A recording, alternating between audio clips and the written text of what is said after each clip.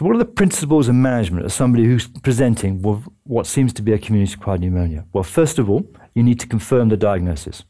Then you need to assess the severity, and then you need to think about treatment. And that has three main components to it. Correct the oxygenation, because that's the risk for mortality.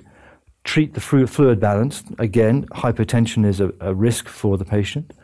And three, clearly, it's an infection and you need to kill the pathogen, and that's going to require antibiotics. And then you need to monitor to make sure that the patient's improving with whatever management you've instigated. So to take these in turn, confirming the diagnosis, essentially, that's a chest X-ray. You think the patient has some crackles over the right lung and they're presenting with a fever, then you need to know whether there's consolidation present. So do a chest X-ray, and it might show lobar consolidation, as is shown here in the right lower lobe in this chest X-ray.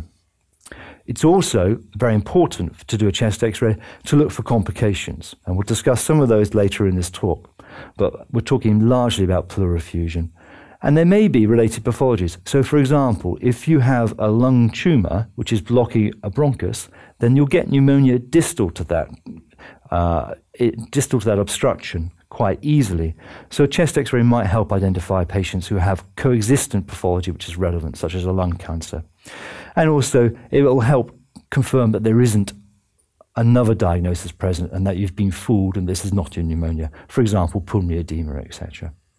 Sometimes you might need to do more extensive radiological investigations, such as a CT thorax or a CT pulmonary angiogram, but that's unusual. And if you're really worried about heart disease, then you're going to need to do an ECG echocardiogram. Now, blood tests are quite useful in patients with pneumonia because there are certain abnormalities that may show up. For example, if somebody's got an acute infection, you might expect the white cell count to go high, to be raised as an inflammatory response. That's true. It happens a lot in pneumonia, but also a low white cell count is also characteristic of infection in these patients as well. The urea and electrolytes can show significant abnormalities, commonly a raised urea and a raised creatinine due to a degree of acute kidney injury. And often patients have a low sodium as well, a hyponatremia. Liver function tests often are abnormal in patients with pneumonia, a high ALT and a high alkaline phosphatase, and the albumin is one of those markers of acute infection.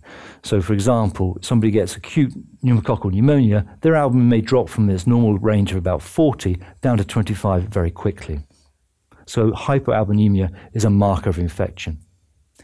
Possibly the most important blood test is the C-reactive protein. This is a marker of inflammation. So if you have pneumonia, it's infection, there should be a very significant inflammatory response. So the C-reactive protein, which is normally less than 5, goes up very rapidly in most patients with pneumonia.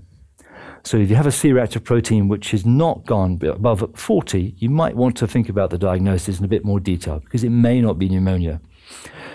In fact, it's not uncommon for it to be above 100, 200, and even 500 or 600 in patients with acute pneumonia. The other blood tests we need to do are tests for oxygenation, which I'll discuss later, and there are some blood tests which are tests for potential infecting pathogens, which I'll also discuss later. So, what's the differential diagnosis of somebody presenting with what you might think is community-acquired pneumonia? Well, we actually mentioned already, acute bronchitis, influenza bronchitis are two of the main differential diagnoses. The important thing there is they do not normally have evidence consolidation. If you have evidence consolidation either clinically or on X-ray, then that means the patient has a pneumonia rather than just a simple acute tracheobronchitis. Then there are a range of common non-infective respiratory diseases which really need to be considered of anybody presenting with an acute respiratory problem. Pulmonary emboli, pulmonary edema, acute respiratory distress syndrome, not that common but very important, and lung cancer. Now, the top two, pulmonary emboli, pulmonary edema, they're common causes of acute respiratory problems. And they're non-infective, so that you should be able to distinguish in most patients pneumonia from those. But if you look at the data, many patients with pulmonary emboli are misdiagnosed as pneumonia initially. And the same for pulmonary edema. So that needs to be considered in differential diagnosis. Lung cancer, because of this ability to cause infection distal to where lung cancer may be obstructing the bronchus, needs to be thought about, especially in the patients who are over 50 who smoke. Just think that maybe a lung cancer underlying this problem, or that the X-ray shadowing that you're seeing is not consolidation, but a large tumor instead. ARDS is the subject of another lecture, It presents with bilateral consolidation and marked hypoxia, and is actually a consequence of pneumonia frequently. It can also occur in situations where there is, without pneumonia, and that's a relatively common presentation of bilateral consolidation, which might be confused with pneumonia in some certain circumstances. In addition, there are a range of relatively unusual and rare lung conditions which cause inflammation and consolidation, or what looks like consolidation on an X-ray. And these, because they cause inflammation and systemic upset and have X-ray changes suggestive of consolidation, could easily be confused with pneumonia. Now, fortunately, they're very rare, but they do need to be considered in patients who are not improving. So these include diseases such as cryptogenic organizing pneumonia, a non-infective form of consolidation, pulmonary eosinophilia, and that's where you get eosinophil forming consolidation in the lungs, allergic bronchopulmonary aspergillosis, which is a subject of one of the airways talks, hypersensitivity pneumonitis, and vasculitis, which are discussed in the interstitial lung disease talks and the pulmonary vascular talks, respectively. So, for example, this is a patient, it's a 40-year-old man. He's had 2 weeks of fever and breathlessness, and a C-reactive protein shows there's quite active inflammation with a CRP of 222. Now, not unreasonably, he's been treated with antibiotics because it's thought that he may have an infection, a pneumonia, but he's not getting better. And in fact, it turns out that he has a disease, and you can see this here, which is causing an eosinophilic infiltration, a consolidation in both lungs, and as outlined by these the circles there.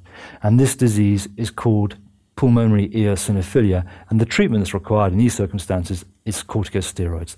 And with that, he gets better. So this is an unusual disease, but it's an example of what could be confused as community-acquired pneumonia. But I just have to reiterate, these are rare diseases, and they're only rarely considered in patients who are not getting better with antibiotics. You just completed your first video of the world's best medical exam preparation.